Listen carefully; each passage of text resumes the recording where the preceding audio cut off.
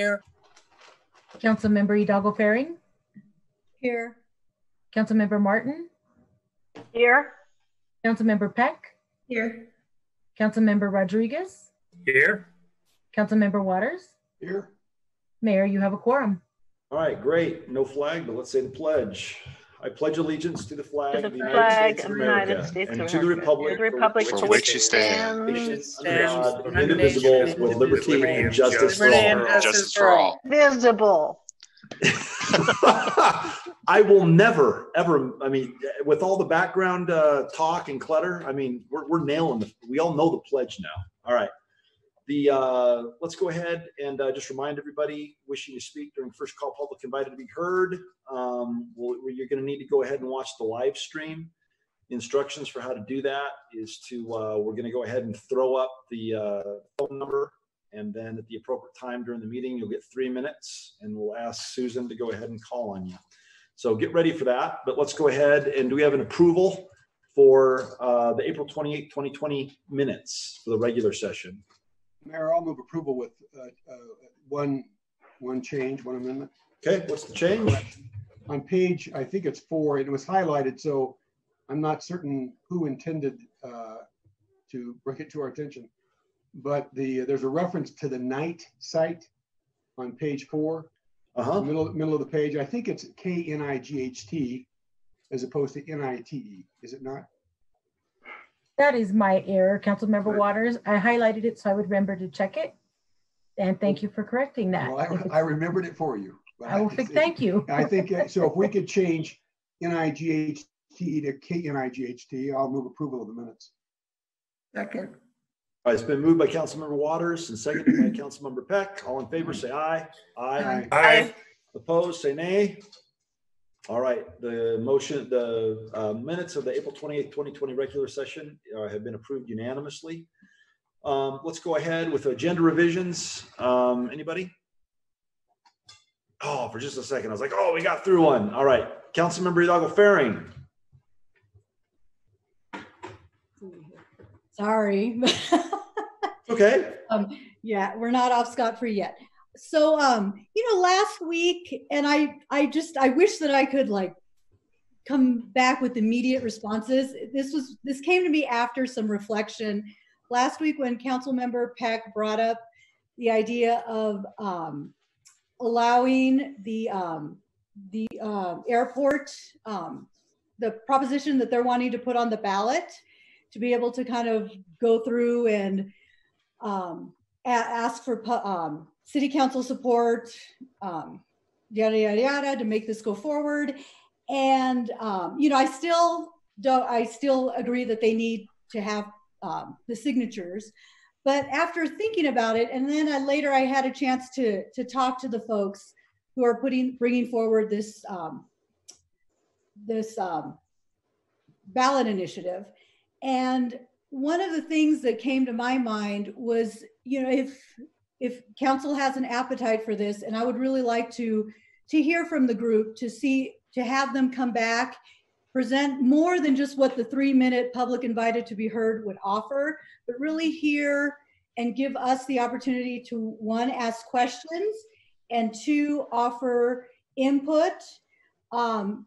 Because in the event that they're able to acquire the necessary signatures, and in the event that this would pass, this would have implications that would affect the city. So for them to come forward, present their ideas, and then have us, open it up for us to be able to offer input, ask questions, make recommendations. If council has the appetite for this, I would move that we put an item on the agenda to hear them speak and open up for us to respond to their request. Do I have a second? A second. All right, it's been moved by Councilmember Hidalgo Faring and seconded by Councilmember Christensen. Councilmember Martin. Thank you, Mayor Bagley. I would not vote to do this for 2 reasons. One is it essentially would be asking for only one side of the issue to be heard. And I have consulted with the staff inside the airport, inside the city, to figure out how much work it would take to put together a report on the potential cost to the city should we have to put every airport funding measure to a ballot in the future, and should we have to make good on the grant assurances that we're already liable for without seeking grants from the FDA, any future grants from the FDA. And given the uncertainty of the city's finances for the next year or so, that's taking a giant risk to put this on the ballot without knowing it, without knowing those facts. And the staff has told me that with all of the emergency work that they're doing right now, they really couldn't get that information together. So I think that they, as I think I stated last time this came up, I think that this issue needs to be deferred for another year. Since it's either way it goes, it's 20 years minimum to the closing of the airport.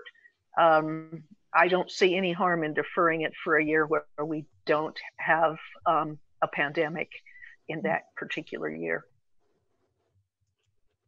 All right. So I'll vote no. Councilmember Peck. So, Councilmember Hidalgo Faring, is your motion to just let them make a presentation to let us know what it's about? It's not really about putting it on the ballot? It's not about putting it on the ballot. I'm No, it's not just in agreement with that. It is to hear them present and do it in a way where we can respond to them and make recommendations if they so choose to move forward with this. Just because I think that if they get the signatures and it passes, it's going to impact us. It's going to impact the city as a whole. Right. So at least this gives us the opportunity as well to ask questions, make recommendations, express concerns in an open forum.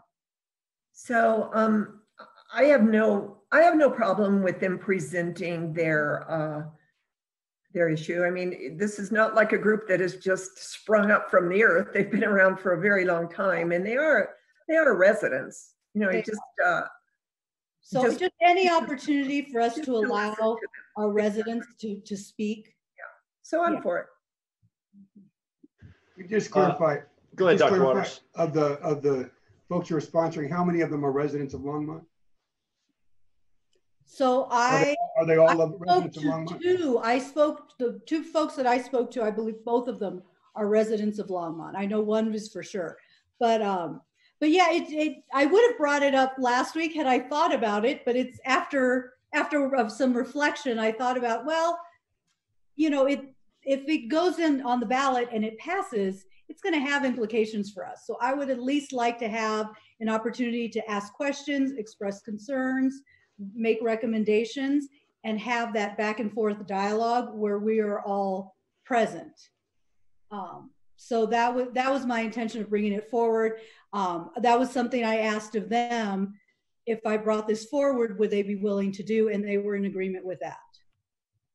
But it's not in support of having them put this initiative on the ballot. It's just, I want to hear what they're having to say based on the information that they have.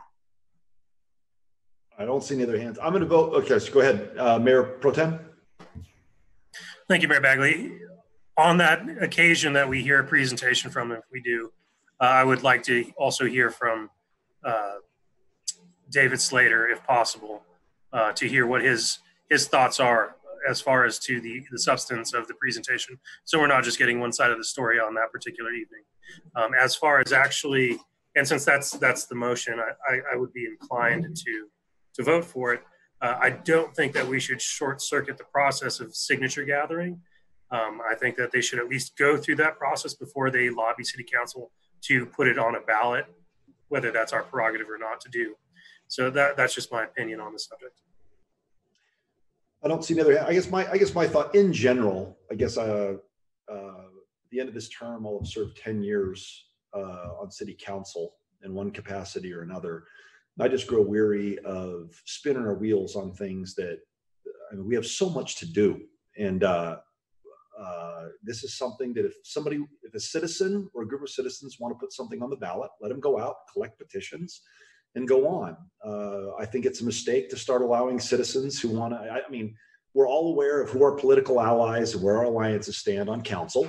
And I just think that allowing people to start coming and taking council time, again, we are allegedly in the middle of a pandemic, and so donating time or giving time to a group that has been around for a long time, we can all read their ballot wording and their language.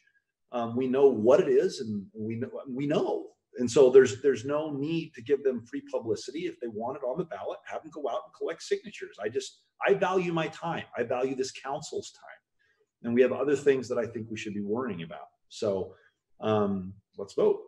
I don't see anybody else. So, all right, all in favor of directing staff to bring back a presentation where not staff, I know we're directing staff though. We can't do anything other than we're directing staff to bring back a presentation to be provided by the group who wants this airport ballot measure put on the ballot. Say aye. Aye. Aye.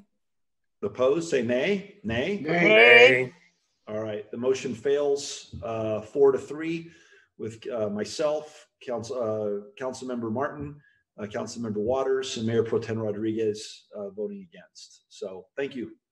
All right, anybody else? All righty, then let's go ahead and I admitted Jeff Zayich into the room. So can we go ahead and go on to the city manager's report? Jeff, you're here, right?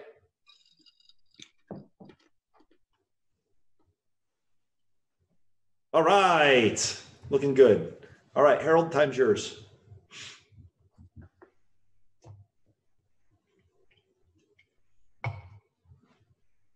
Harold, you're muted, bud. I read your lips. Dang it. Good. Nice. Well, yeah. Just lost my computer. Okay.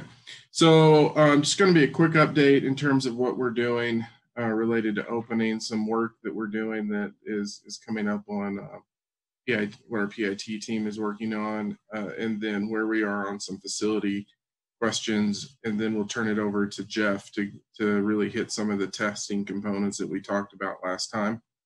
And then we'll go to Jim with the financial update. So one of the things that came up this week, and this was a product of a conversation with the Longmont Economic Development Partnership, is our public information team is really working on a campaign related to wearing masks. And one of the things that we heard from several of the businesses that were represented in that economic development meeting was really wanting to, and council members Martin and Waters can chime in on that based on what they heard. But generally, what the businesses indicated to us is that they wanted to be part of this broader public information campaign in terms of wearing masks. And they thought that would be really important for those individuals going to their facilities. I know several of those facilities have started placing that requirement on their own. And they just wanted to be part of a larger community effort in terms of really marketing in their words, and this was their words, and if I misstate it, I know council members will correct me, but they really felt that wearing masks was important to how quickly they can start back in business, and they wanted to be part of that initiative. Did I get that correctly, council members Martin and Waters? Good. Yeah, I would. Go ahead. I would reinforce what you just said. I don't know if it's fair to quote anybody. Can we quote any of the members of that board? It was a public meeting.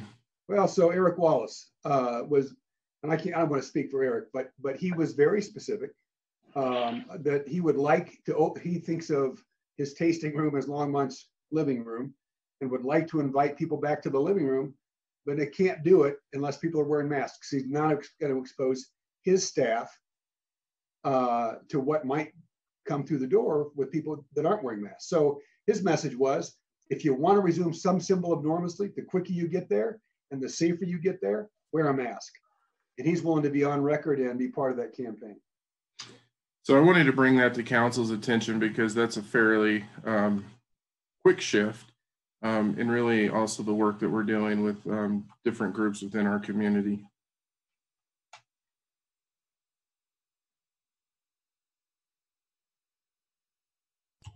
Councilmember Christensen.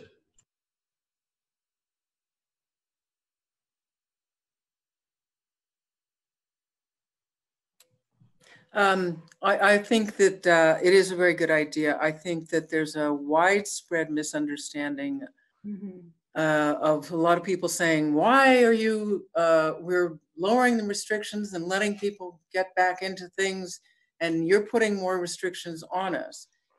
Masks, as Mr. Wallace has said, are a way that we can allow people to gradually get back into participating in businesses.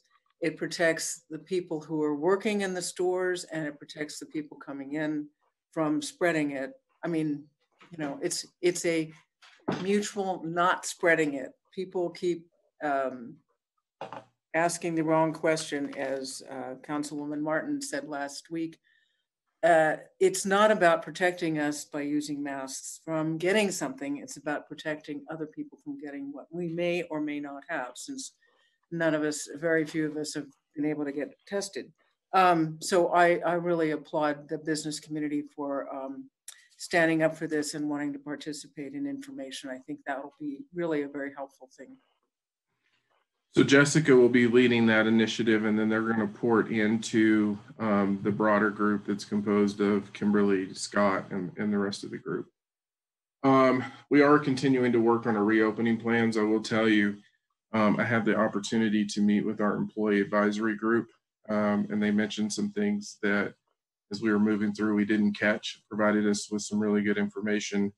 And at the end of the day, I said to council that we're going to want to make sure that when we reopen something, we feel like we're hitting the needs of our residents of our community that are going to go to our facilities, and also our team members that work in those facilities. And so based on that input, we have sort of held a little bit and really working on a communication strategy with people that are going to be asked to come back into our facilities once we reopen. Remember, we still have to hold to the 50% standard, or we're trying to hold to that. But we felt like we needed to have more engagement with our team members in terms of taking that next step. In addition, as you know, we're starting to look at some of our outdoor recreation facilities. We did receive some guidance from the county. Kate, who is the attorney working on this regarding outdoor facilities and municipal buildings, as you all know, we made the decision to close the swim beach at Union Reservoir. That was really a product of not being able to control the situation and how people were approaching social distancing and those issues, and really managing the staffing levels at the same time. We did go through a soft opening of our tennis courts and pickleball facilities, and I know that they may have sent that information out, or it'll be coming out very quickly in terms of how we're going to look at that. I think, again, when we look at the requirements in those facilities that we see from the state, we're going to be monitoring that. And that's the one thing we really ask is our community to adhere to those requirements at those facilities. It's not a pleasant situation for us to have to go in and make those decisions at other locations. I know there's a lot of questions about sports fields. Today on the county administrator call, so let me back up a little bit. So we did receive some draft guidance. We're in the process of reviewing that draft guidance in terms of outdoor facilities and municipal buildings. Really touched on senior facilities, libraries, and those locations. There's going to be a meeting that we have the ability to participate in, to have a conversation on that on Thursday, to ask any questions and get clarity where we need it. We're also meeting on Wednesday as a staff to prepare for that meeting. And that's basically the administrators group, to where we get in and dig into some of those details. But the one question that keeps coming up, so we went through this in terms of golf courses and then tennis facilities, and now we're starting to see it in baseball fields. And what we're hearing at this point that was presented in the administrator meeting is that at this point, based on the state's order and the governor's order, team sports are not allowed at this time under the governor's order. However, and I will say Kate's been great on this, she also understands the questions that we're asking in terms of some of the differences, and I think they did commit to reaching back out and trying to get more clarity on that particular question, and so we can discuss it on Thursday. But again, what we know right now, based on the governor's orders, those team sports aren't allowed at this point. We will have more information on that. I do see a question on that issue. Joan? Councilman. Let's go. Councilmember Peck, Councilmember Martin, Councilmember Christensen. So Harold, thank you for that update on the ball fields, but did the governor give you a reason why the ball fields are not open now? That's actually the question coming in and what we're trying to understand, and hopefully we'll have more clarity in a couple of days. It's not really ball fields, it's team sports. And that's what we're trying to figure out. All right, thank you. I think I'm next. Is doubles tennis a team sport? Because singles would be, in fact, slightly easier to maintain social distancing. Well, I think, but again, those are the details. I think what we understand is singles and doubles are allowed. And then it starts getting into other questions. And so hopefully we will all have more clarity on that on Thursday. Councilmember Christensen?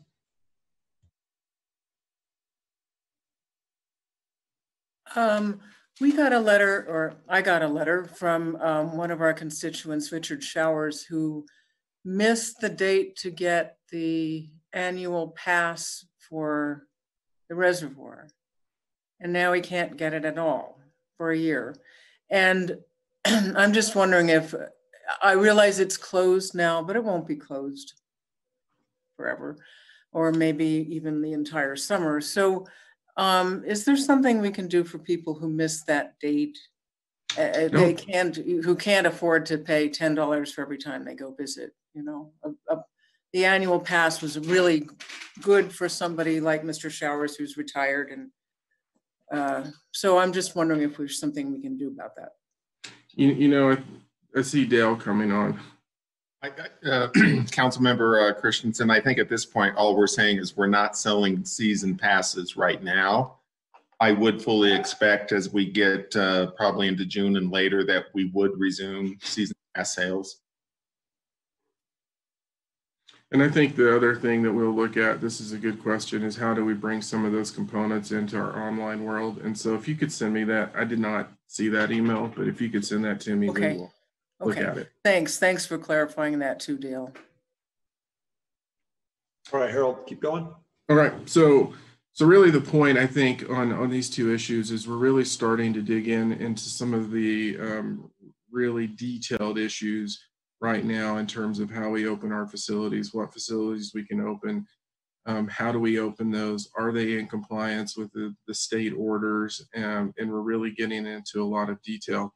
As I indicated to you all in the last conversation, you know, as these orders come out, it is in some ways just as challenging to move through the minutia and understand what we can and can't do as it was when they were coming in. In some cases, I would say it's actually harder because then you're dealing with new orders that take certain things out of play and put other things into play. I actually spent a fair amount of time this weekend on one of those issues.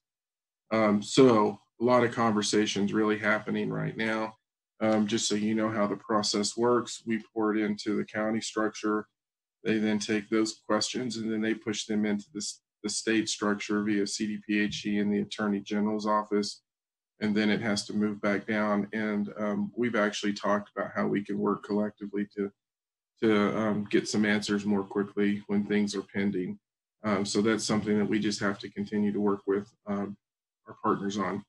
At this point, I will turn it over to Jeff to talk about those issues in terms of the testing, what it looks like. I know there was a question from, I believe, Councilmember Waters last week about how did we establish 500 as a number and what does that look like? And then there were some specific questions about the staffing from the tracing component. So Jeff? Thank you, Harold, and thanks, Mayor. Thanks, council members, for inviting me back. Well, here's what I'll cover. I'll talk about I heard several things from Harold. Role of testing was safer at home, and criteria and hierarchy for who gets tested, how fast testing gets ramped up and where. What about this 500 number? How will contact tracing work with testing? And community testing, what are the plans and what does that look like? So, so that's where I'll head unless I hear something different from folks. And I've had some internet connections issues tonight, so let me know if I am cutting out at all, and I'll turn my video off. But for now, I'll keep it on and we'll keep going. So first, let me just talk about the role of testing with safer at home, and I've combined the why the 500 number because they really go together. So increased testing is important in terms of our ability to move forward as we begin to lift portions of the order. And the reason that's important is if you think about the orders, they really held the numbers down. So the orders were effective at not having a lot of people integrating. People are staying at home. I know it was extremely painful for so many people to be in that space. And I want to thank all of your listeners who really helped us support getting to where we are now, because your ability, your willingness to do that has helped us get to a positive place. I'm happy to actually share the slides that I presented to the city of Boulder tonight, which really demonstrate the positive trends that we're seeing. But anyway, the reason that testing is so important as we move forward into lifting these orders is because we know that it's really important for us to be able to identify all of the folks in the community who have positive symptoms. And where the 500 number comes from is a Harvard Global Health Institute research paper that has provided guidance nationally to all the states. And without getting into all of the nitty-gritty details, it basically looks at what kind of testing do you have to put in place in order to get to about a 10% positivity rate or less in the community, which really means that you've done enough testing to identify all the positives that are out there. And the number that that comes from the 500 is what came from that study, and it's 152 tests per 100,000 population. So that's where that 500 number comes from. That does not mean that we've tested everybody in the community. It means that with that number, we're targeting that we have the ability to test all symptomatic people. We have not been able to do that up to this point. I know there's a slide. If Harold puts that up there, or whoever has access to it can put that up now, I can show you what that looks like right now in Boulder County.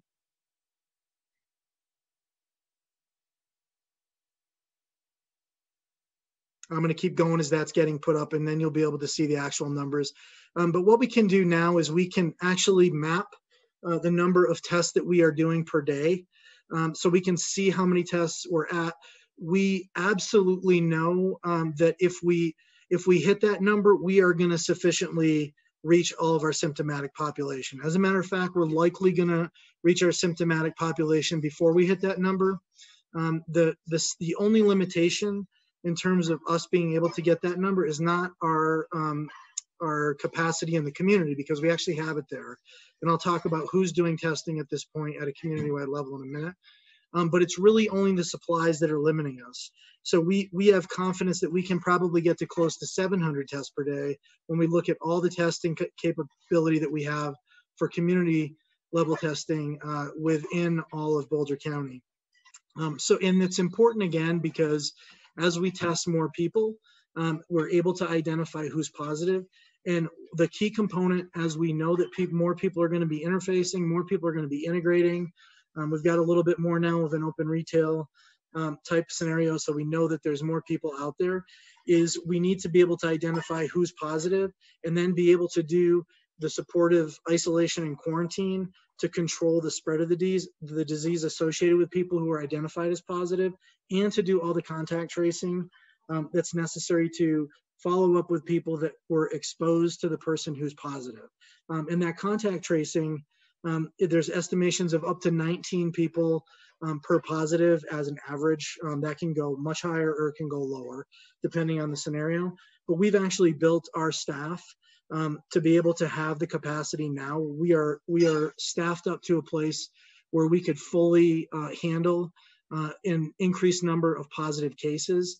We're actually in a great place in Boulder County. In the last week, we've seen an average of about 11 new cases per day. And that's a decline of 6 cases per day from the previous week. So even though as testing increases, we expect to see increasing numbers of positives in our community, we're actually seeing declines in all of our numbers right now.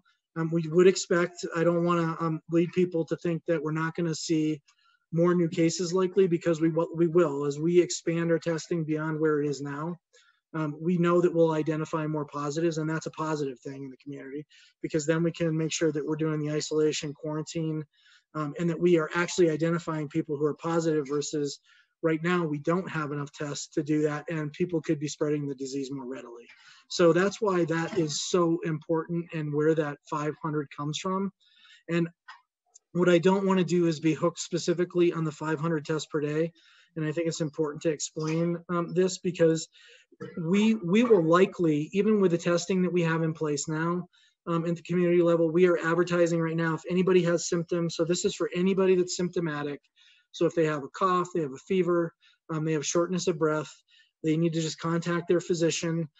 They can get referred to a testing site. We do have some testing sites in place. So in Longmont, that's UC Health right now. We're also under conversations right now with Salud.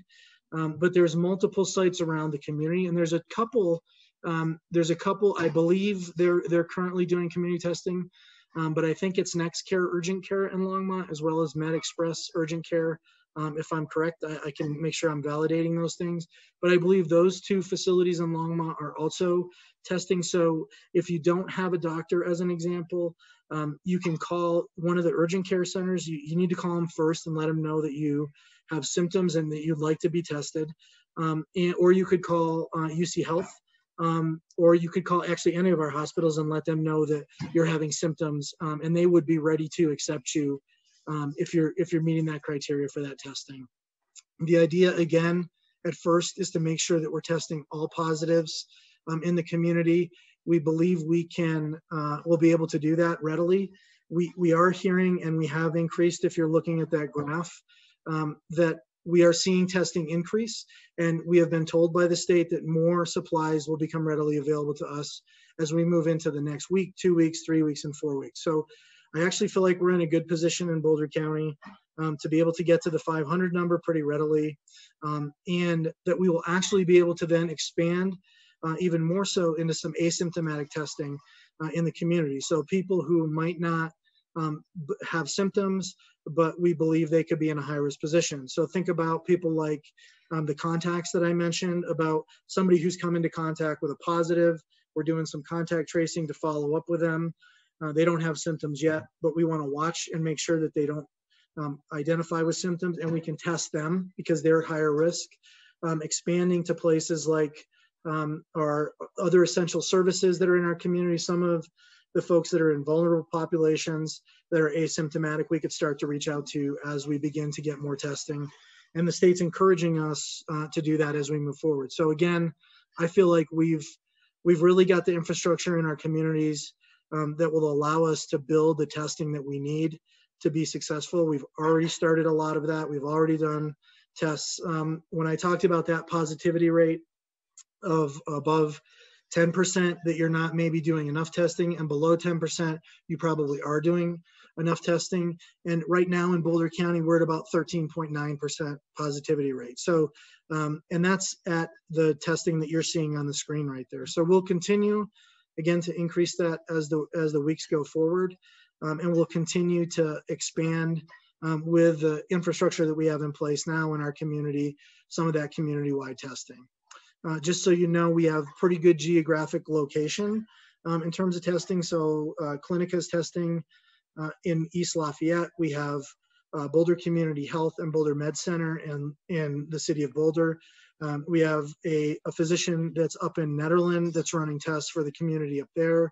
We have had a Kroger testing with CU that occurred and is also they're looking at continuing that testing with them as well. So we have pretty good geographic representation of testing, and that does not include people who are being testing through their hospitals, as an example, because they're already associated with a physician who then refers them to the hospital to get a test. So that's just the community-wide testing that I was talking about. And then really the last point I want to emphasize is that from an infection control standpoint, as I'd mentioned, we have staffed up. It takes about 0.75 FTE per case, and that includes all the infrastructure you would need around that, supervision when you start to get to more than 6-7 people, resource coordinator, data analysis, all those kinds of things. And so at the amount of staff that we have right now today, knowing that our average caseload is about 11 right now, we actually have the ability and staffing to bring in people that could do as many as 40 cases per day. So we're pretty well set to be able to expand our infrastructure and our testing, or our containment at Boulder County Public Health, and be able to get to more cases if we're starting to see more positives. And we have the infrastructure to be able to increase that even more. The state has notified us that they have roughly 1,000 contact tracers at the statewide level. And those people are available to local public health agencies across the state, and they can be brought in pretty readily to expand the contact tracing if need be. So let me just see if that answers most questions, or if people still have more they want me to talk about. Councilmember Christensen. Thank you. Thank you, Jeff. That's really very helpful to know that there is a lot more testing going on for the virus. I'm interested in knowing, for those of us who are pretty sure that they had it, to know about serological testing. Are you doing any of that? And if so, where? Yeah, there's about 1,000 serological tests that are run in the county. I don't know all the places that those are being run, but what I want to say about that is you've probably heard this as well, is that with serological testing, we can't guarantee, because we don't know how long immunity lasts. Right. It's a good predictor and indicator of what might be happening in our communities. Right. But there's still not a lot of really high, can't think of the word, accuracy associated with some of those tests. So I can follow up and let you know where those things are happening. I think Quest Labs, there's a fair amount of places where you can actually get the testing right now. But just so you know, from a policy standpoint, we are not yet using that testing to say, okay, you can now go back to work, or do those kinds of things. It's a good indicator for what might be happening in our community, and it's going to get better. So we know that testing will continue to improve, and at some point, that in combination with PCR to look at how long do people remain do they have the virus versus not, and how long does that immunity last, will be important components going forward. Yeah, I would think it'd be very helpful, especially if there is a resurgence in the fall, to know how long the immunity lasts, because we really have no idea whether it's a couple of months like some coronaviruses, or whether could be more long-term. And it's important for us to collect the data when we can, but as you say, there are many different kinds and many different levels of veracity. So, okay. Yeah, I would appreciate knowing where that is. Thanks. And if I can add to what Jeff stated, we're having similar conversations with our medical provider and groups that want to conduct studies on our population, especially those that have been working. And it's the same answer. It's really a look at what did that appear to be in the community, but in terms of the answer I got is in terms of if you're going to use it as to whether or not you have to wear a mask or whether you're immune. They're all giving the same exact answer that Jeff just gave us in terms of what that can be used for at this point. Councilmember Waters? Thanks, Mayor Bagley. Jeff, remind us of the number of days during which an individual might be infected but not symptomatic. Thanks, Councilmember Waters. Appreciate the question. It can be up to 14 days total. Most people, I believe, are showing symptoms within 2 to 5 days. And the important note here for people is that for people who become symptomatic, they can actually spread that disease before they're even showing symptoms, which is why that social distancing aspect, the masking that you've just talked about here, are important tools in the strategies to reduce the spread of the virus. So just because somebody is not showing symptoms definitely doesn't mean that they don't have the virus. Also, there's people that can remain completely asymptomatic but still spread the virus throughout the whole entire period that they have the virus. So those are important components. So from an epidemiological perspective, I get the numbers, the 150 per however many thousands in the Harvard study, and how you roll up to the 500. But just help me process just a bit here, so I understand the implications.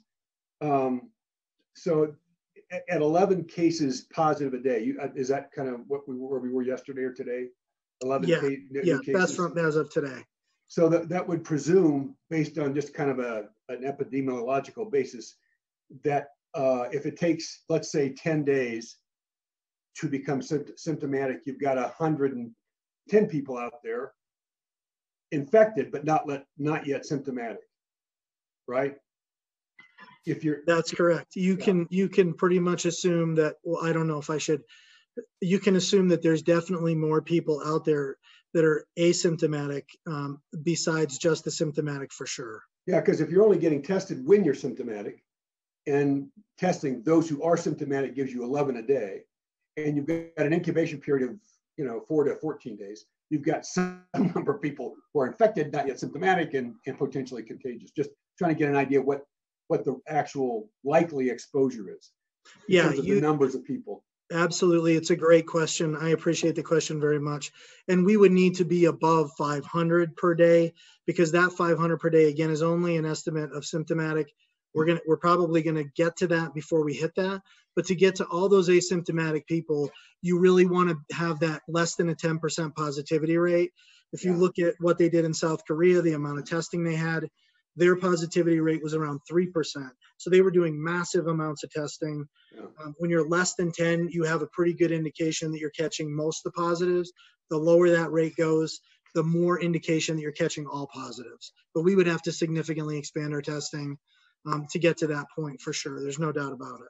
So if I think just one last part of the question is how it applies to the city, maybe just starting with the city of Longmont staff. Harold, this is not intended to put you on the spot, but I think we ought to have an answer. Are you comfortable with what Jeff just described as the number of tests? If let's say we're doing 500 a day, and understanding you're still bringing people back 50%, you're staffing at a 50% level day to day, right? To honor or to implement or abide by the social distancing. But that still leaves a fairly significant unknown. I mean, that's a fair number of people coming back to the workplace who are not symptomatic. And based on the numbers Jeff said, some may be infected. That's a fair assumption? At what point is there enough testing or enough assurance that we're comfortable saying, come on back, staff? And are there areas where we're comfortable in saying that and areas where we're not?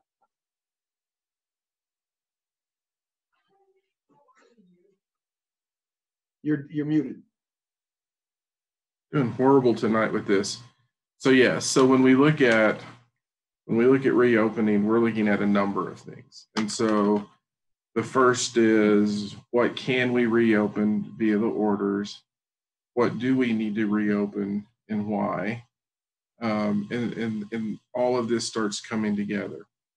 So when you look at our workforce, we had approximately, let's say, I believe the number was around 63% of the individuals that were at home, working from home and in that world.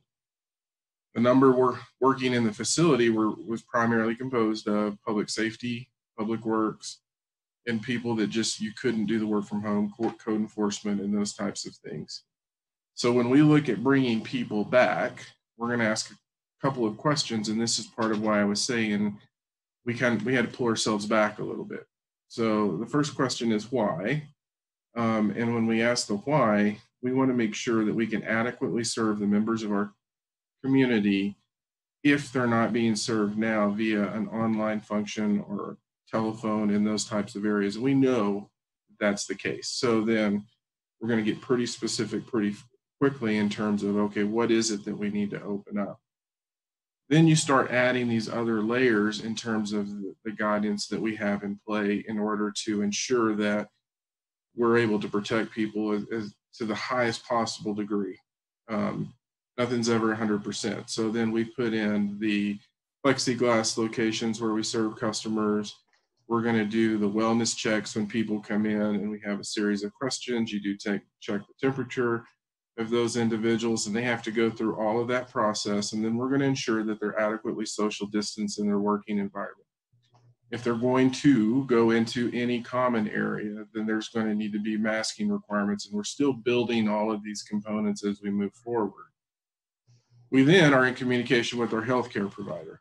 And our healthcare provider has also said they're going to test anyone that is symptomatic at this point. And so where I'm starting to really take all of these components together is you have LUH, I'm assuming, I think I heard this, LUH, UC Health, and Kaiser all increasing their testing capacity that I think is not counted in Jeff's numbers.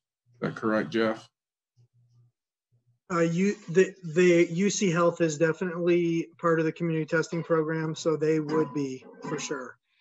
But in terms of the insurance, those that are insured, and so we're bringing that together.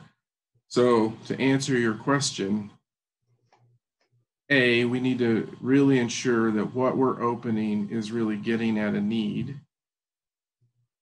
opening it in a way to minimize the opportunities for people crossing each other, and then opening what we do in a way to ensure adequate social distancing. And today I can't tell you that date. We need to have all of those plans together, but everything you're hearing is coming into play and making that decision. All right. Thank you. Thanks, Jeff.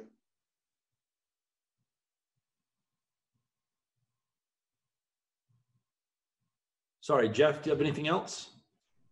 The only other thing I would add, just to what Harold just said, if you're okay with me doing this, is that what we'll be doing is we'll be watching the data closely for these next 3 weeks. And I think what Harold said is right on track. We want to try to minimize to the maximum extent possible the interactions of people where they're going to have a difficult time maintaining that 6-foot distance. Without that, it's really hard for that virus to spread. So knowing that we don't have perfect testing in place, but the testing's improving, it's getting better. The more that people can really follow those guidelines, the better it's going to be for our businesses, for our economy, for people to be able to get back to what I know they all want to do.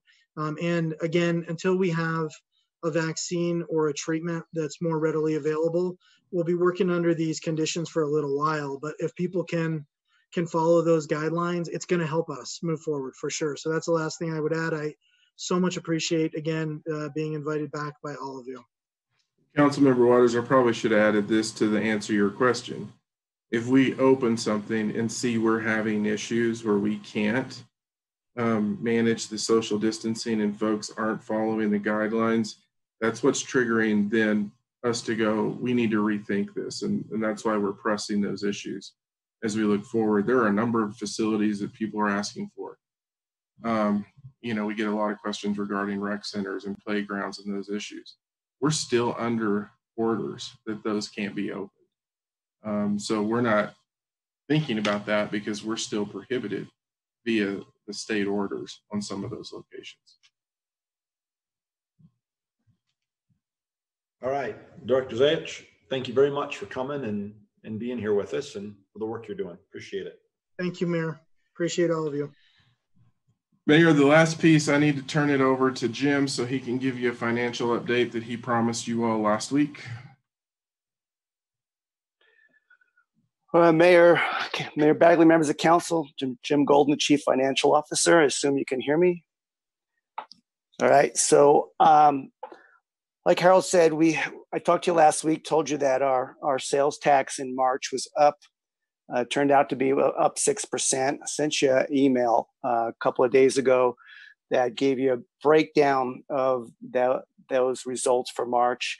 So I've taken the data from that further, breaking it down to find out what businesses are generating tax versus aren't, and have used that to revise our projections, and also considered where we are today, what we've seen where some businesses have begun to reopen, and looking ahead, I've tried to project over 3 months, April, May, and June, what our sales tax return may be in those months based on those type of estimates, with some sort of return to some businesses coming back into play during June.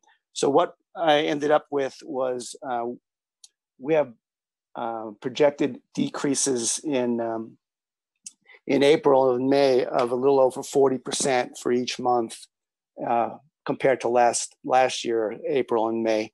And then in June, about a 32% decrease. After that, I'm going back to the logic that we would have a recession kick into place for the final 6 months of the year. I did raise my projections there to an 8% decrease over the 2019 tax for those months last year. Overall, that does actually reduce our sales tax projection compared to what I gave you a month or so ago, and it reduces it. Reduces the shortfall by about $700,000 for just sales tax. The other thing I did, and by the way, I did email you all this information just right at 7 o'clock. Actually didn't finish this up until during your first executive session today.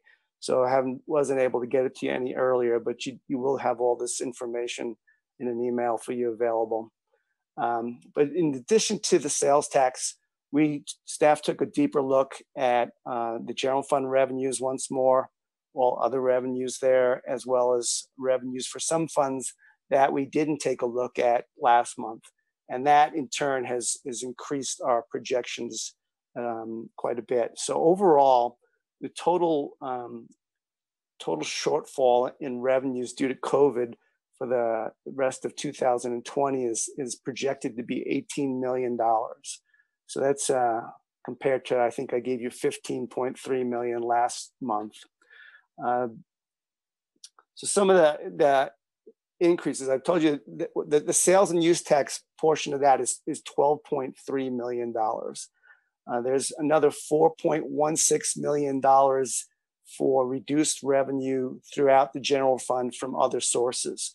A big deal of that is recreation revenues, from the fact that many programs can't be offered currently and may not be offered for some time.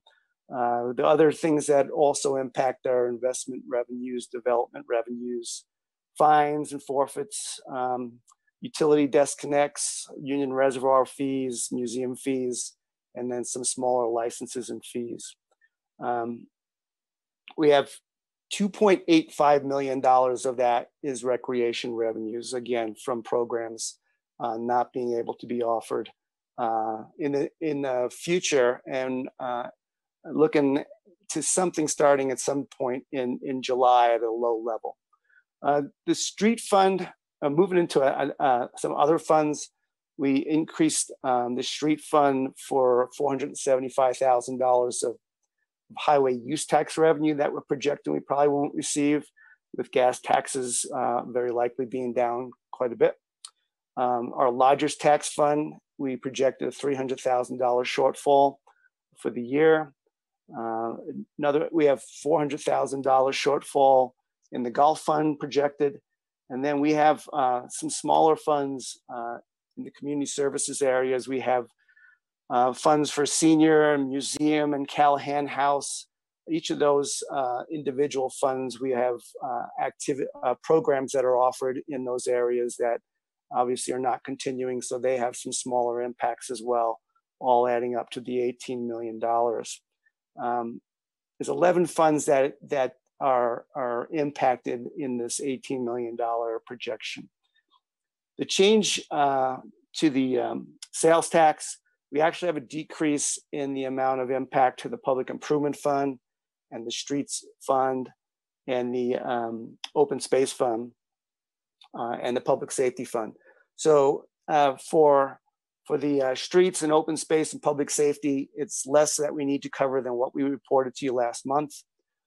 So that's easily covered already. We've identified those areas that we can turn to for savings or reserves. The street fund only increased because of the highway use tax I talked about. So it's only a few $100,000 increase. Again, we already have identified enough cuts and deferments in that fund to be able to handle that decrease. General fund is a little bit more significant of an increase due to that recreation impact, which honestly is one of the last things I got into this today. So we haven't had a lot of time to be able to adjust for that. But what along with the fact that we're cutting programs, it does also have somewhat of an offset in some expenditures related to some of those programs that are not going to be offered. So there's at least $800,000 of reduction that we pick up on the expenditure side. We had an extra $1 million or so of general fund savings originally identified. So it's leaving us with about $158,000 more that we will need to identify to cover the shortfall projected currently for the general fund. So some of those other funds, the smaller funds and the golf fund, we still need to do some work within those funds. Fund balances will come into play for many of those funds, as well as hopefully our ability to reduce some expenses in those funds to cover their shortfall. And staff's going to be doing some more work to identify that. And finally, the lodger's tax impact. Did speak with Nancy and visit Longmont, and they've already made some adjustments. They furloughed staff down to quarter time, and they've cut a lot of expenses. They were already projecting the impacts themselves. So that is all of it. So what I'll do I did this data I gave you tonight, the email doesn't have the identification of all of our expenditure cuts. We're going to update that, and I'll send that out to you when that's complete. But what I just gave you was a short summary about what I just covered tonight, just now. That's all I have. I can answer any questions you might have. All right, Jim, thank you very much. Tough job, but you're rocking it. We appreciate it. Thank you. All right, sorry, You don't had go a anywhere, great Jim. question. I didn't see the guy up in the upper right-hand corner of my screen. Hey, Jim, I'm back. when your first cut at this, you were projecting a $15.3 million shortfall in general fund, as I recall. I know that was early on in this process. No, actually, that was citywide. That wasn't just the general fund. What's the number? What's the equivalent number? Is the 18 million now the equivalent of what you saw then? You were estimating 15.3 is now the 18 as we've gotten farther into this? Right. So 15.3, when I looked at it last month, was the overall impact that we identified due to the COVID event. Now we've adjusted that to 18 million, but we did expand how many funds we were looking at. And that's how you got from the 15.3 to the 18 because of the other funds. Yeah, and plus I did change some assumptions. I mean, remember I talked about it being down for 2 months. Now I'm kind of using 3 months. Yeah, a higher amount of recession. And in the savings, you've identified a couple of areas where there would be savings. And when you flesh this out, that's what you'll share with us, more of that detail. That's correct. Yes. Yeah. All right. Thanks, Jim. You bet. All right. Still thank you. And you're still awesome, Jim. Thanks. All right, let's move on to the consent agenda. What time is it? We're doing all right, right? We've only been going an hour. Actually, let's go first call public invited to be heard. So can we flash up that the number? So we would invite anybody to dial in at 669-900-6833. Let's take a 2-minute break while we allow people to call in. We can kill two birds with one stone.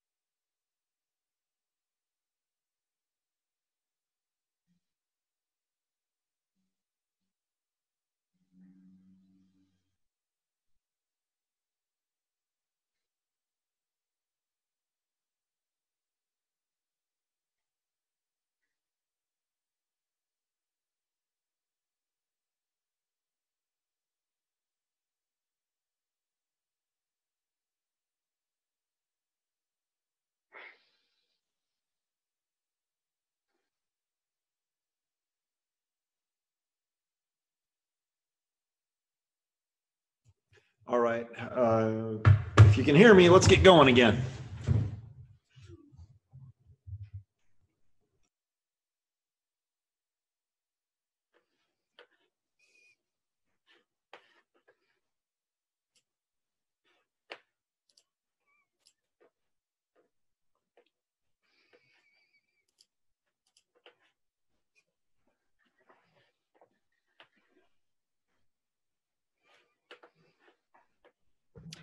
Mayor, I've let 2 callers in when you're ready.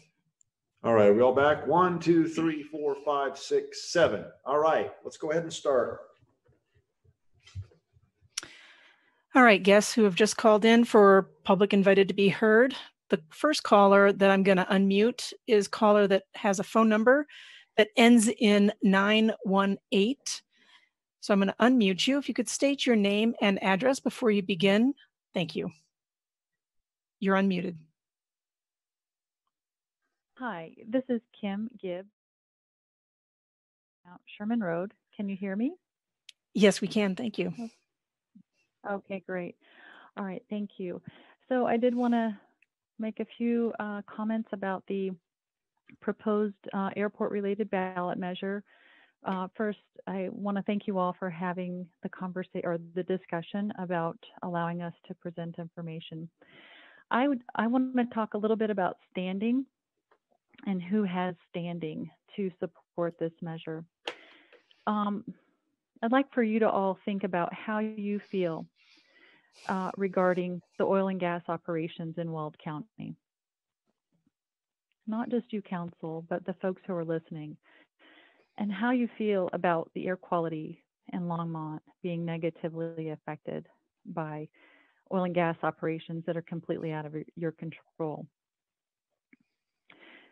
That's how I feel as a Gun Barrel resident, as a non-Longmont City resident, living underneath the flight box in Gun Barrel and having no voice at all over airport decisions and about the nuisance that is caused by airport users in your town.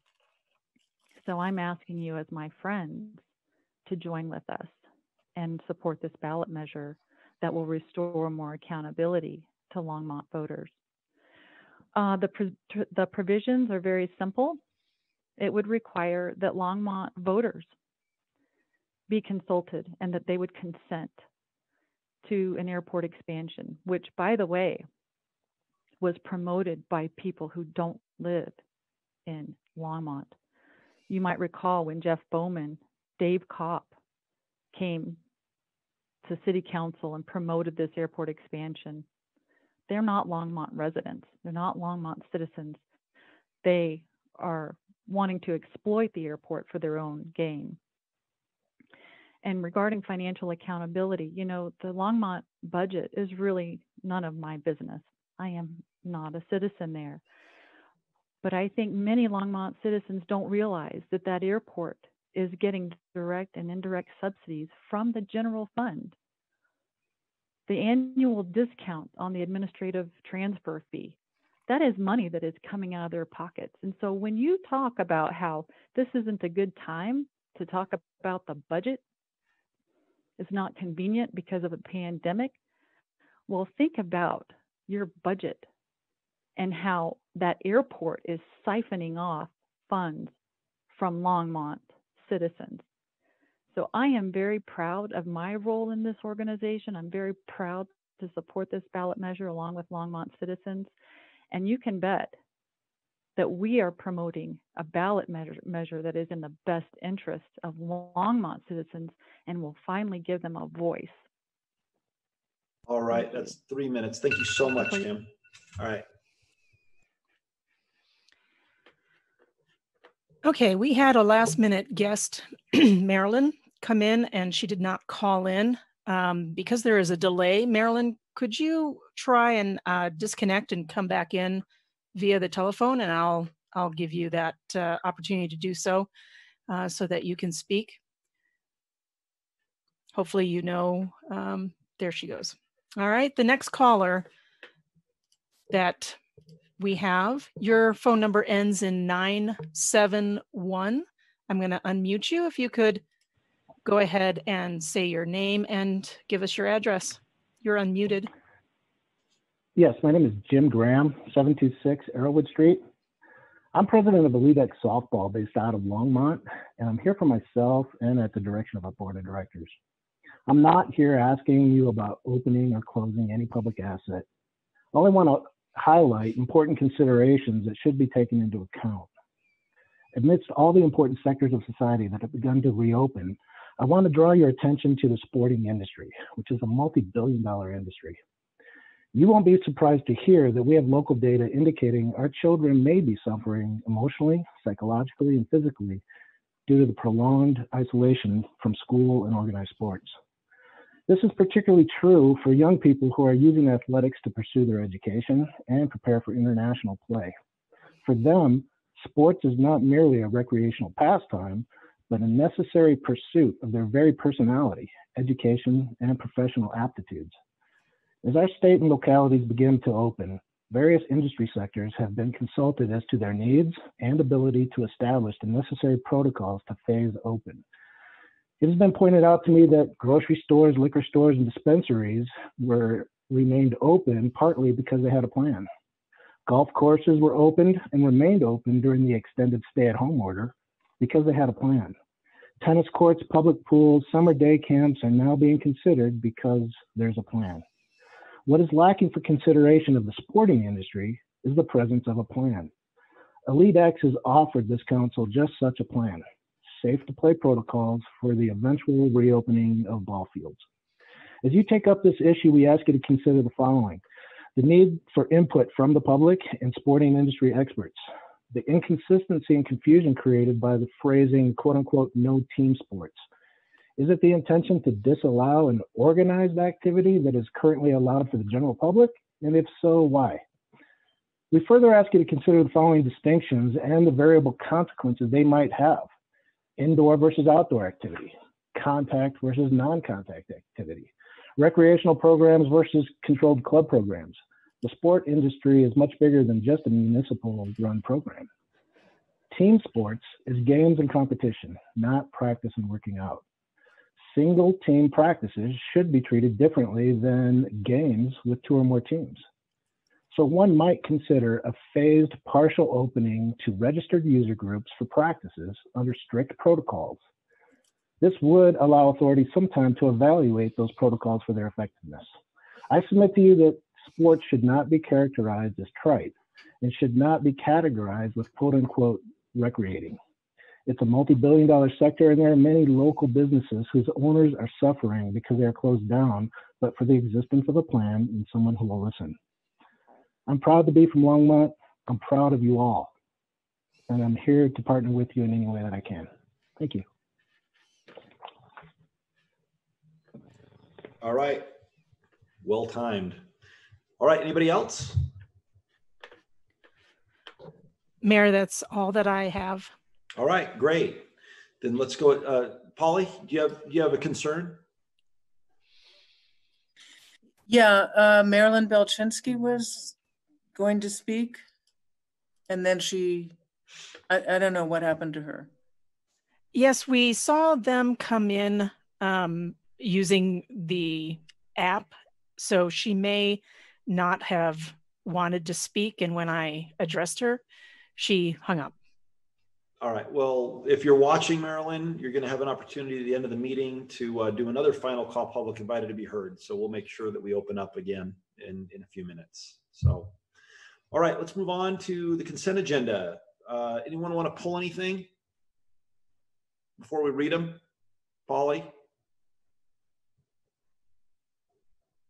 Yeah, I'd like to pull A. Okay. Anybody else? All right, let's go ahead and read it and we'll ask again. All right, Dawn, you want to go ahead and read it? I would love to do that, Mayor. Thank you. Item 8A is ordinance 2020-24, a bill for an ordinance authorizing the city of Longmont to amend the leases for Vance Brand Municipal Airport hangar parcels known as Elite Aviation FBO hangar parcels 1 and 2 and Elite Aviation FBO hangar parcel 4. Public hearing and second reading scheduled for May 26, 2020. 8B is resolution 2020-38, a resolution of the Longmont City Council approving the intergovernmental agreement between the city and the Longmont Housing Authority for the implementation of the Aspen Meadows Senior Apartments Acquisition and Rehabilitation Project. 8C is Resolution 2020-39, a resolution of the Longmont City Council approving the intergovernmental agreement between the City of Longmont and Boulder County Public Health for a mutual aid agreement concerning performance of public health inspections. 8D is Resolution 2020-40, a resolution of the Longmont City Council approving the intergovernmental agreement between the city and Boulder County Public Health for its Genesis project. 8E is Resolution 2020-41, a resolution of the Longmont City Council approving the intergovernmental agreement between the city and the Colorado Department of Transportation for grant funding for the 2020 Click It or Ticket campaign. 8F is Resolution 2020-42, a resolution of the Longmont City Council approving the intergovernmental agreements between the city and the Bureau of Alcohol, Tobacco, Firearms, and Explosives for firing range and training center use. And 8G is approved the Latino Chamber 2020-2021 Agreement for Economic Development Services. Councilmember Christensen? But although if you could do that a few more minutes, that was awesome. I could do that all night. I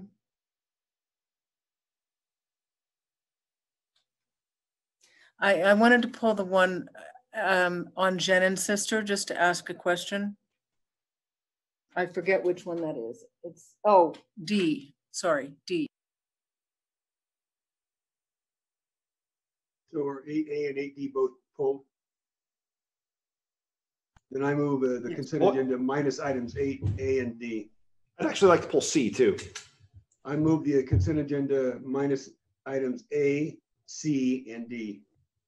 Second. It. All right, it's been moved by Dr. Waters and then seconded by Councilmember Martin. All in favor of passing and moving the consent agenda, say aye. Aye. Aye. Aye. Those opposed say nay. All right, the consent agenda minus A, C, and D passes unanimously. Let's move on to ordinances on second reading and public hearings on these matters. So let's go ahead and ask people to call in. If you're going to call in, make sure you do it now and do it for, I guess we just have one, but we're going to go ahead and move forward. And hold on a second. All right. So ordinance, second reading of ordinance 2020-22, 9A on the agenda, a bill for an ordinance conditionally approving the vacation of 7 utility access and storm drainage easements within the West Grange Filing 2 subdivision, generally located south of Nelson Road and east of 75th Street. So do we have any discussion or questions from council at this time? All right, let's go ahead and just wait about 60 seconds to see if anybody calls in.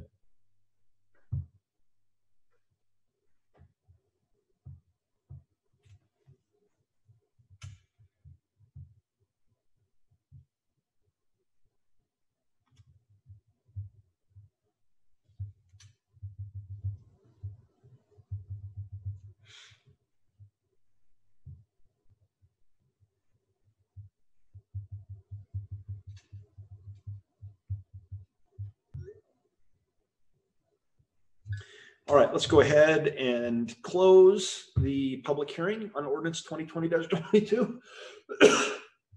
All right, do we have a motion? So moved.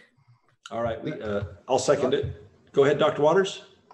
All right, so we had a motion for the passage of ordinance 2020-22 on second reading by Councilmember Peck. I seconded it. All in favor, say aye. Aye. Aye. All opposed, say nay. All right, that motion passes unanimously. Let's go on to the consent agenda items that were pulled. Let's take it in order. Councilmember Christensen, 8A.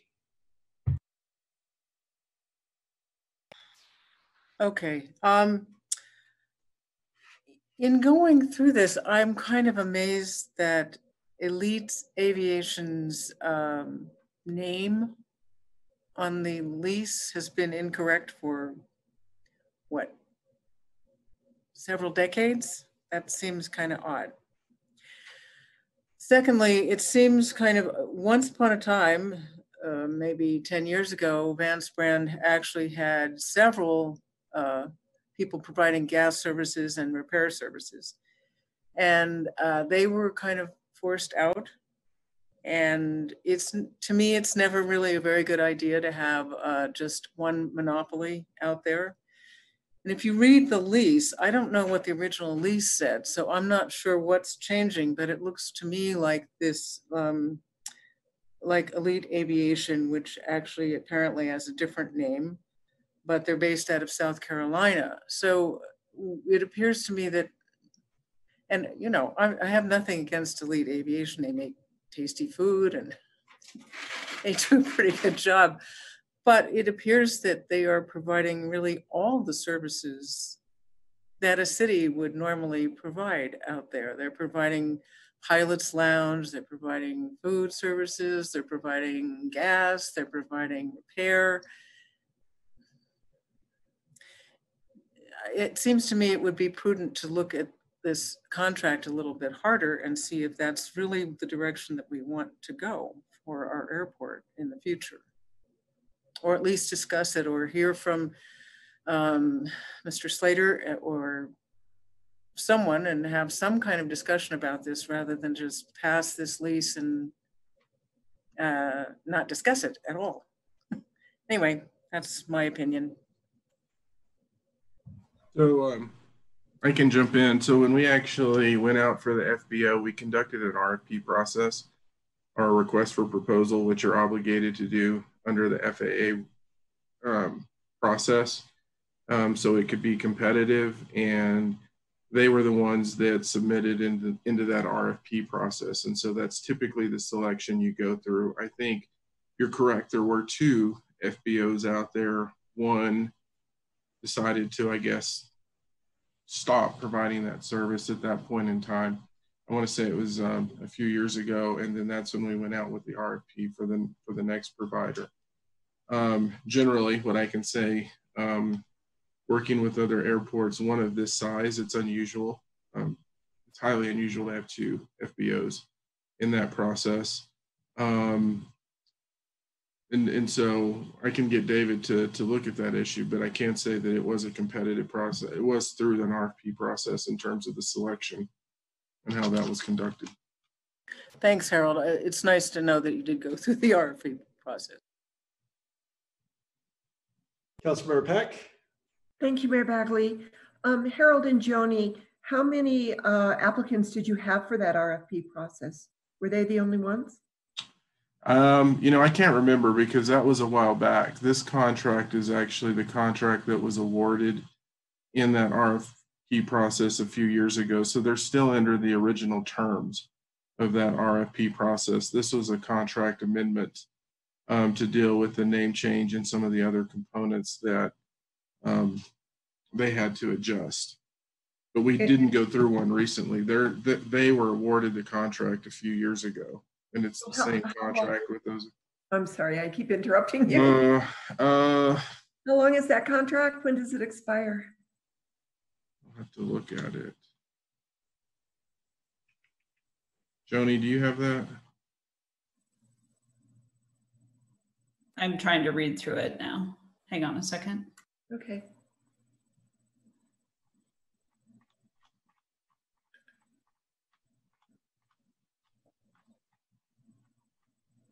I can't.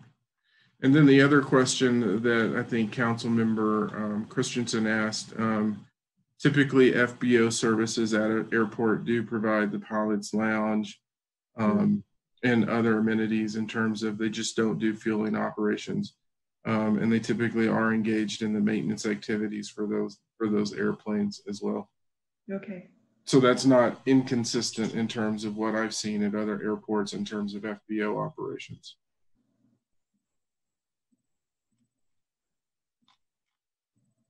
Well, you can email me or something. Okay. I don't really need to know. I'm just kind of curious. Okay. Thank you. Councilmember Peck, we'll make sure that we give an update before the second reading. Okay, thanks. That'd be great. All right. Anybody else? Can we think about? All right. Paula, do you want to make a motion? Or is it Councilmember Martin? Do you want to make? Did you? Okay. Councilmember Christensen. I'll move it. I move adoption of A. Okay, I'll second it. All right. It's been moved by Councilmember Martin and seconded by Councilmember Christensen. All in favor of passage of ordinance 2020-24 or 8A on the consent agenda, say aye. Aye. Aye. Opposed, say nay. All right, that passes unanimously. All right, let's go ahead with, I pulled 8C, resolution 2020-39. And I guess my only concern is, I understand that the county needs our health and, they need our people to enforce their health department orders. So number one, who's going to be enforcing? Police, code enforcement, who would be doing it, and what's the criteria? Mayor Bagley, members of council, Joni Marsh, Assistant City Manager. So with the agreement that's before you this evening, this is specific to code enforcement staff who are not peace officers, and this isn't required for the police department to assist. However, the police department and code enforcement are all going to work together as needed to respond to requests from the Boulder County Health Department to look at violations. If you look at section 2 under the participating agency responsibilities on page 4 of that agreement, it's pretty clear that what they're not asking us necessarily to act in a law enforcement capacity, but they're really asking us to help check and basically be eyes on the street to see if the types of complaints that they're receiving actually are factual to start with. So what I'm hearing is that we would only be responding to the county request, but we're not forced to comply with their requests, nor are we sending in our police. It's just code enforcement upon the county requesting it, right? That's it. That's what this agreement does, All yeah. right. And it would a list they send us, and to date they've been fairly benign. Okay, all right. And then we can also change it at any time, right? Correct. All right. So with that, I move resolution 2020-39, 8C. Second. All right. All in favor, say aye. Aye. Opposed, say nay. All right. It passes unanimously. And then what was the last one? D? Who pulled that one? Me. All right. Councilmember Christensen. Okay, this is regarding the Genesister program. I just would like to ask a question of Karen Roney, if she's here. I thought we already funded them. So did we not fund them in the last round of requests? So Mayor Christensen, Karen Roney, Community Services Director. Hello. So this is for the Genesis program. There's two programs from the Genesister program, which is the one I think you're talking about. Oh, okay. Through the Human Service Agency. We only funded one. And Genesister is part of the Children, Youth, and Families Division budget, their line item request that they fund every year. Okay. Okay.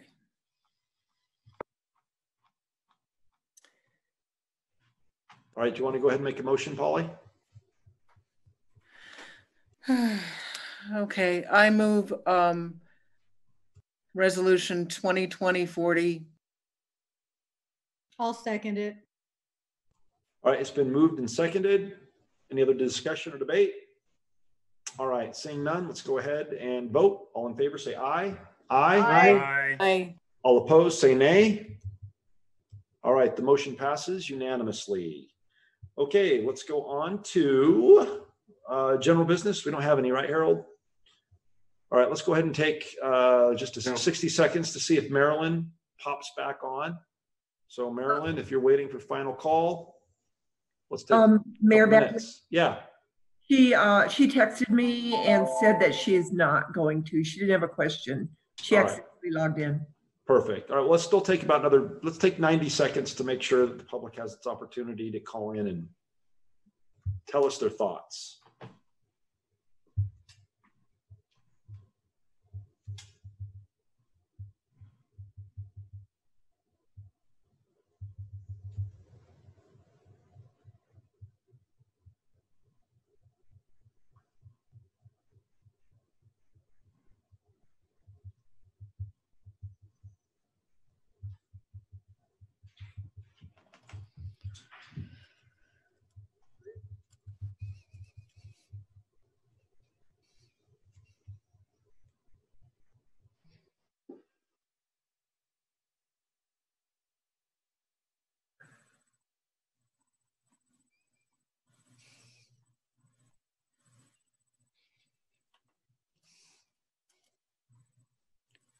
All right, unless somebody wants to keep waiting, we're going to go ahead and move on. And if somebody pops in, I guess we'll back up a little bit. So let's move on to mayor and council comments. Does anyone have anything they're dying to say? All right, let's go ahead with start. We'll start the clock. All right, Councilmember Waters. Thanks, Mayor Bagley. Yesterday, I received a letter from a resident. It's such in these times of so much heartache in so many places, it was one of those letters that ought to be shared because it's a good news story in terms of Longmont and the performance of Longmont staff. So because I didn't ask for permission from the resident to use the resident's name, I won't. But I will say publicly, thanks for sending the letter. The resident knows who she is. So this starts off saying, I love living in Longmont. Among other admirable qualities, we enjoy exemplary services in numerous areas. We have excellent water, electrical services, solid waste disposal, the limb diversion facility, street crew, parks and recreation, fiber optic internet service, and we have the forestry department. So this is about an employee in the forestry department. First sentence of the second paragraph says, I want you to know I recently had perfect dealings with one of your employees, Oscar Hartkeen. So Mr. Hartkeen, if I'm mispronouncing your name, I apologize. But this is, you don't get these letters very often. The resident goes on to talk about what an extraordinary job this individual did on a tree in this lady's yard and that had been split from snow and how many times he came back, how courteous he was. Her final sentence is, in these days of so much negativity, I just wanted you to hear about a very positive experience I had with a member of your staff. So, forestry staff, one of your crew, lots to be proud of. Thanks for your service.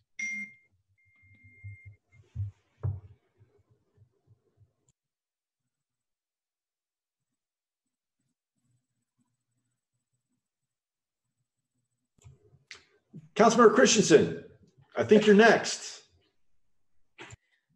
Okay, well, I also had wonderful dealings. I think I reported this several weeks ago with the city forestry department when we had that snow and a giant chunk of my tree fell in my front yard and they came and removed it and they were great. So it is nice when people take the time to write us and actually say something good about staff, because we really do have an incredible staff who are doing huge amounts of work, more than usual lately. I did want to, because I just cannot express my frustration at the information we got in the information part of our thing on the town of Firestone referral, in which they're planning to develop 75 acres adjacent to Smucker's, which is not compatible with our land use or our water resources or impacts or our transportation infrastructure, and there isn't a thing we can do about it. And that's, I think, frustrating to all of us. We specifically tried to get Smucker's to come here to provide jobs, well, for everyone in the area, but especially for Longmont people. And now we're going to have piles of housing right next to it, which will be good for some of those people, but it won't be good for Longmont people. So anyway, I just want to have a little rant here for a minute about the fact that Firestone did their little tunnel into Longmont annexation, and these sorts of problems will just keep cropping up. I guess there's nothing we can do about it, but none of us are happy about it. So anyway, everybody stay calm and be patient and be courageous, and we'll be back to normal, more or less, eventually. Thank you. Anybody else? All right, Councilmember Peck. Thank you, Mayor Bagley. I echo Councilwoman Christensen's concerns about the Firestone development, but I was heartened with the response by our staff in that they're from the looks of it, it looks like 119 might have to be expanded for the traffic, etc. So keep up the good work, staff, and keep us informed about that. The other thing I want to say is that the Longmont Community Foundation has so many great accounts on it that we can donate to. And one of them is Neighbor to Neighbor.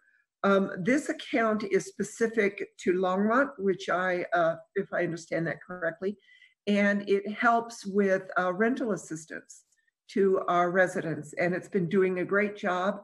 One of the organizations that gets money to help renters is the Our Center, and there are other organizations. But I talked to Erica Hosempa the other day, and they're running low on those funds. So we need to continue to help people with rental assistance.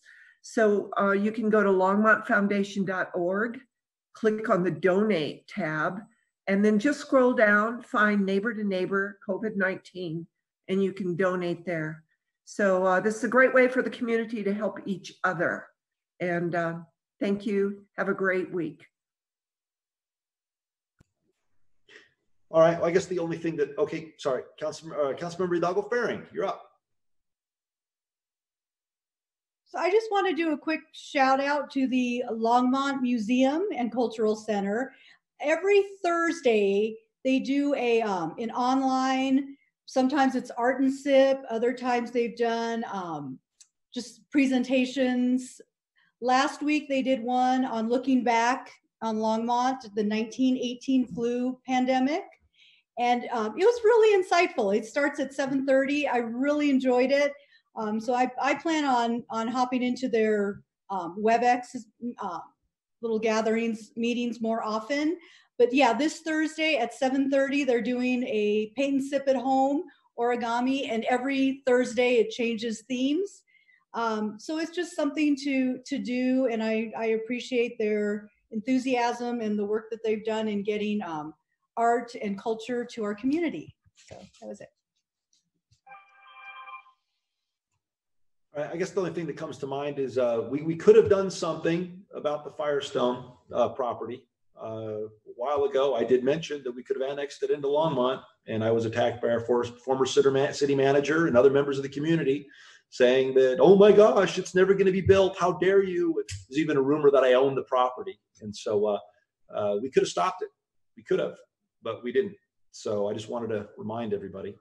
And then next, I think that I'm glad, Harold, that you continue to do what you do as city manager. I can only imagine. I told you the other day that half the community thanks you for saving their life, and then the other half hates you for taking away their civil liberties. And so I don't envy your position right now. And so I see, and we talk daily, and I just see the juggling that you do, and how you walk the line is incredible. I wouldn't have the patience for it. So just as always, just thank you. Keep up. I'm in the half that loves you, Harold. I'm in the half that loves you, Harold. Yeah. I think everybody on council right now loves Harold. I think I've not heard anything to the contrary. And then last but not least, I would ask that if anyone is watching right now that has any type of technical editing skills on the computer, if you could screenshot just the ability to be able to change Eugene's May green screen headphones into something really cool and then post it, you know, lightsaber like red or stars. I don't know, but I just, every time I watch Eugene, I want to see that. So, all right. Anything else from other council members? All right. Harold, do you have anything? I'm on the editing piece. Nice. Nice. Eugene? Sorry, go ahead, Harold. Sorry. I just thanks for your comments. Great team here. Phenomenal team that lets us do phenomenal things. And so it's always exciting. I said something, every day there's someone on this team that does something that encourages me to come back the next day. So a phenomenal team all across the board. I did want to say, look out for more online functions, because we have, again, part of that phenomenal team. They're coming up with some creative options for more online programming. So we'll be hearing about that in the near future. So thanks for that mention, and look for more. I did notice that the Longmont Museum is going to be offering online classes, right? So we have museum working on it, library working on it. I think rec group, they're working on it as well. So hopefully in the very near future, you'll hear more about that. All right, cool. All right, Eugene, do you have anything? Mayor, my son Riley will be thrilled to hear that you observed his green headphones on my head. Oh no, I'm not. I wasn't. I was making a joke, but not really. I'm hoping that someone will. All right. So, No further comments, Mayor. All right. So, all right. If there's nothing else, do we have a motion to adjourn? Councilmember Peck. I'll make the motion to adjourn tonight. Oh, all right. Councilmember Hidalgo Faring coming in from the bleachers for the win. And it was seconded by Councilmember Waters. All in favor, say aye. Aye. Aye. All right. We're adjourned. Thanks, guys. See ya. And I'll come in tomorrow and sign documents.